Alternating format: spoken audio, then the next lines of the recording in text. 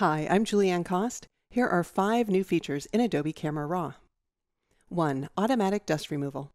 To remove dust spots in an image, I'll select the Remove tool and under Distraction Removal, use the disclosure triangle to reveal the dust options. To preview any dust spots, I can enable Visualize Spots. Camera Raw displays a high contrast version of the image, and using a slider, I can adjust the threshold which reveals several dust spots. When I click Apply, Camera Raw automatically removes the spots. If I see any remaining spots, I can click in the image to remove them manually. Likewise, I can hold the Option key on Mac or the Alt key on Windows and click to remove a spot. Alright, let's disable Visualize Spots. To copy and paste dust removal, use the More icon to select Copy Selected Edit Settings. I'll choose Check None, then use the disclosure triangle to reveal the removal settings and enable dust. I'll choose Copy. Then we can move to the next image, click the More icon, and choose Paste Edit Settings.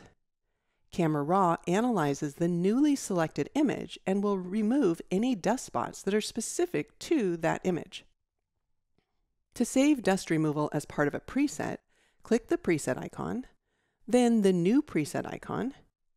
I'll give the preset a name and select a group. We can choose Check None, then use the disclosure triangle to reveal the removal settings and enable dust.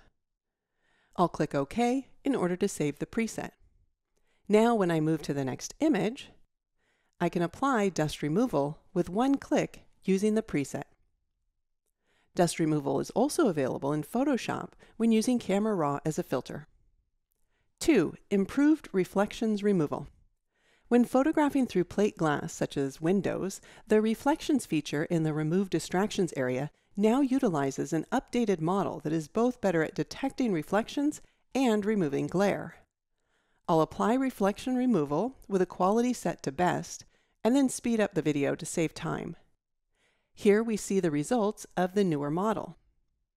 Previously, I created a snapshot of the results of the previous model so that we can compare. I'll change the view to Before After Left Right, and on the left is the original, and on the right are the results of the new model. I'll click to swap the before and after, select the snapshot icon, and select the snapshot of the original model. Then let's swap the before and after again so that we have the results of the older model on the left and the newer model on the right. If we zoom into this area, we see that the newer model does a better job of filling in the blown out area from the reflection, and we see improvements in the wall texture. And here we see better results in the sign.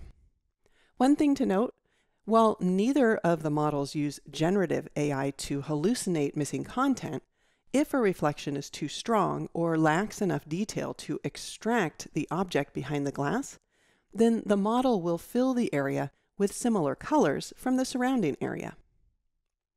3. Enhanced Detect Objects. When removing distracting objects in Remove mode, and with Detect Objects enabled, Camera Raw can now detect shadows and reflections, even when there's a disconnect between them, like a gap between the subject and the reflection.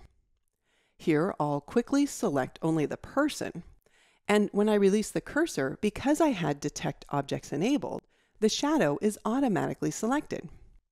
When I choose Remove, the inclusion of the shadow should help produce better results and result in fewer insertions of odd objects in the image. Then we can choose the variation that we like the best. 4. Improved landscape masking. While landscape masking isn't new, it now has the ability to select snow, and I found it to be great at icebergs as well. In masking, I'll choose Landscape, select Sky, Water, and Snow, and create 3 separate masks. For snow, I'll decrease the temperature and the tint. Then for water, I'll decrease the saturation and increase the exposure. And for the sky mask, I'll also decrease the saturation, and then move to Effects and increase the clarity and add a little dehaze. Because dehaze tends to increase noise, I'll move to Detail and increase the noise reduction. All right, let's use the eye icon to show before masking and after landscape masking. In addition, there are 8 new adaptive landscape presets. I can hover the cursor over them to preview the effect, and then click to apply the adaptive landscape masks. 5. Precise HDR headroom control. For those editing images for high dynamic range displays, the pop-up menu that was used to set the HDR limit in previous versions of Camera Raw has been replaced with a more precise slider that can be adjusted in 1/10 of a stop increments.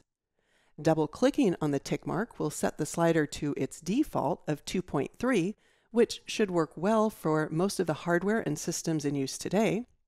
And we can shift double-click on the slider to set the slider to the limit of the currently used display. I want to point out that I'm viewing this image on an HDR display and the highlights look fantastic.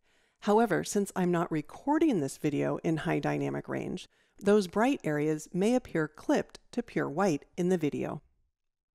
Before we finish, I just want to mention that the variant slider in point color, which first appeared as an early access feature in Camera Raw, is now officially released. There's a link to that video in the description below. I'm Julieanne. Thanks for watching.